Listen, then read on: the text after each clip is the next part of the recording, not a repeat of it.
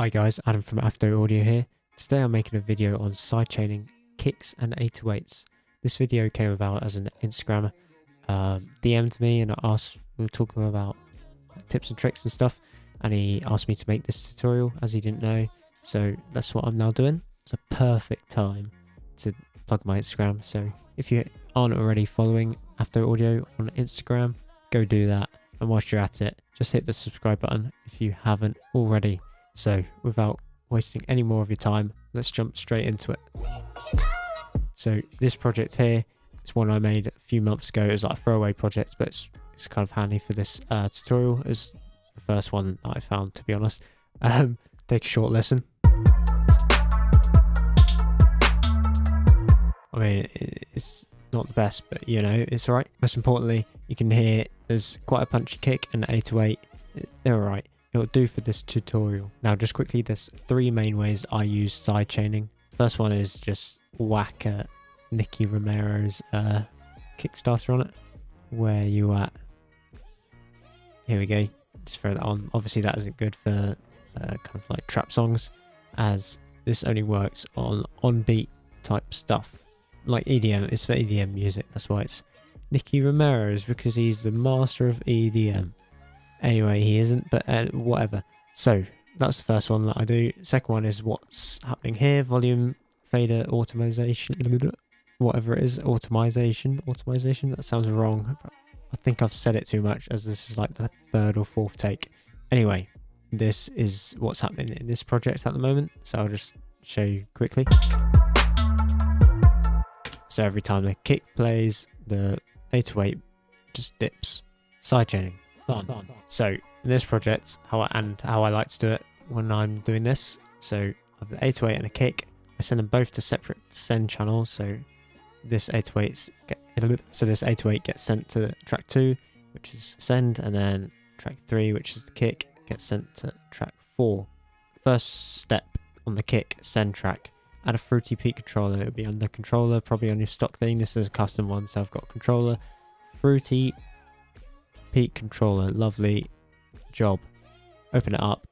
You want to type in value 0.2, which is 20%.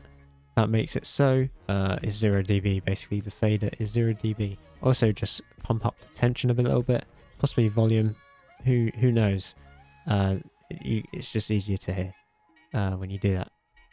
But you'll be coming back to this anyway, so it's not too important. So once that's done, go to the 808 send, literally right click on the volume fader, link to controller, then on internal controller select the middle one, which it will be peak. So peak control peak. Under mapping formula, click on the drop down menu, select inverted, and then accept this. Remove conflicts. That's only important if you're using, say, multiple. So I'll give an example.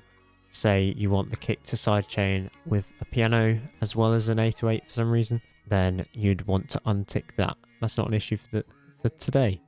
So accept, bam, done. That is sidechaining. So as you can hear, that's obviously sidechaining now. Obviously you can, did I just say obviously? I don't even know anymore. I'm tired.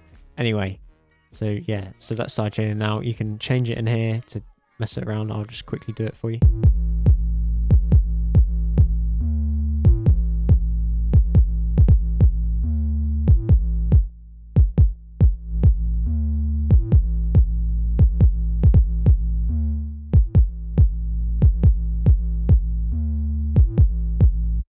I just made the rookie mistake of changing the bass. You never really want to touch that.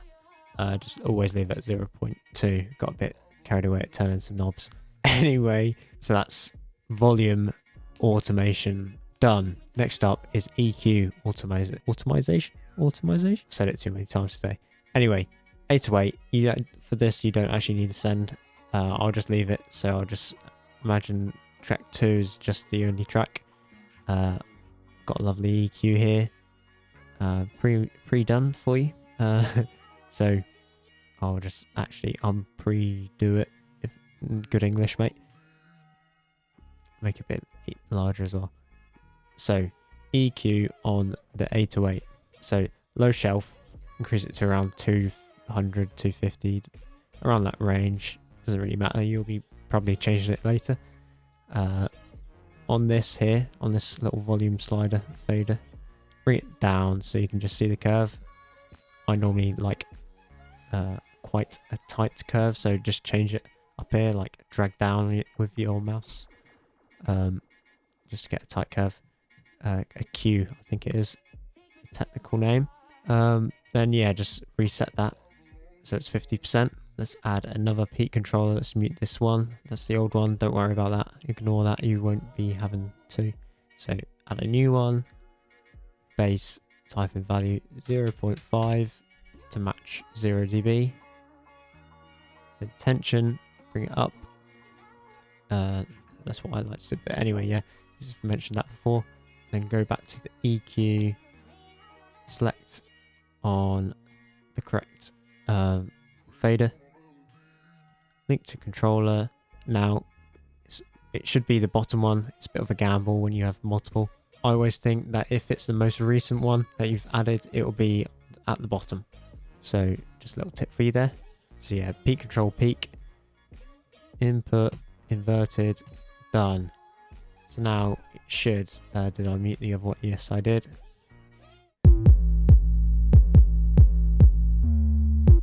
So this is great if you've got a bit more of a lively 808 with more mid-range tones instead of just subtones. But yeah, I prefer doing this more often nowadays. So yeah, so this is a rough sweet spot to start at. Obviously you can move it around to find the ideal place.